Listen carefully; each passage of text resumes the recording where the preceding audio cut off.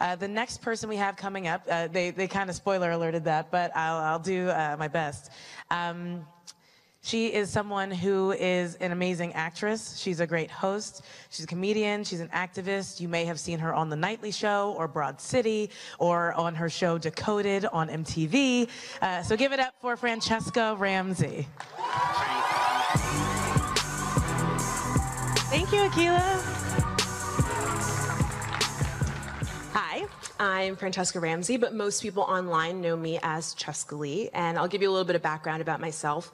I've been on YouTube for over 10 years, black don't crack, and I went viral in 2012 with a little video called Shit White Girls Say to Black Girls. I've spoken at colleges around the country and events around the world. I've written for Comedy Central. I'm currently the host of MTV's Decoded, which is a web series about race, pop culture, and identity. But this right now, by far, is one of the most important stages I've ever had the chance to speak on.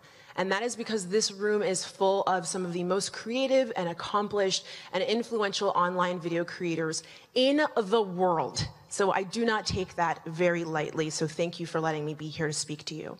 So what I'm hoping to impart to you all is that when it comes to issues that matter and making a real measurable difference, you don't always need an audience. Which is kind of ironic since I'm telling you this from a stage with a microphone and you are the audience, but go with me here. Social media has really thrived on drama from like the beginning, right? But right now it feels worse than ever. If you look on Twitter or you look on YouTube, you'll see people boasting about owning and pawnage and drag subtweets, reading people for filth and spilling tea. Point blank, drama drives clicks with a capital $sign. And full disclosure, I have been guilty of some of this myself. It is really easy to get wrapped up in. I swear I have probably spilt more tea than a Starbucks barista during an earthquake. When I got into it on Twitter with an extremely popular YouTuber who will remain nameless, I was all too happy to dig through all of their old YouTube videos and screen cap every racist thing they'd ever said. Because what can I say? I fucking love receipts.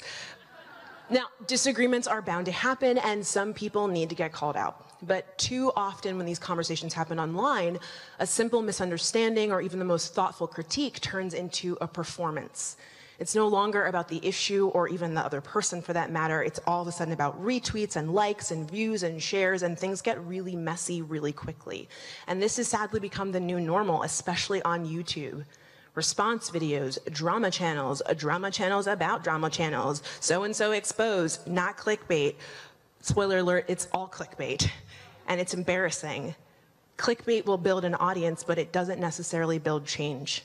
And I cannot tell you how many times I wish I could go back and call someone or send them an email or slide up in their DMs in order to squash an issue rather than dragging it out on my timeline. Sure, it takes more work, and you probably won't get any subscribers out of it, but if that relationship means anything to you, if that issue means something to you, I think it's actually worth it. Real talk, these conversations offline don't always work. Some people are just assholes even without a Wi-Fi connection. But I worry about what we're teaching our fans about disagreement, about accountability, discourse, and the value in admitting when we're wrong, when everything revolves around fandoms, stan wars, hashtag team so-and-so, and owning people.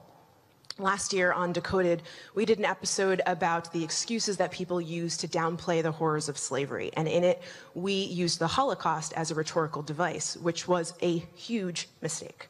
I was called out all over the place, and rightly so, and I almost made it worse by diving headfirst into the public fray on my Twitter feed.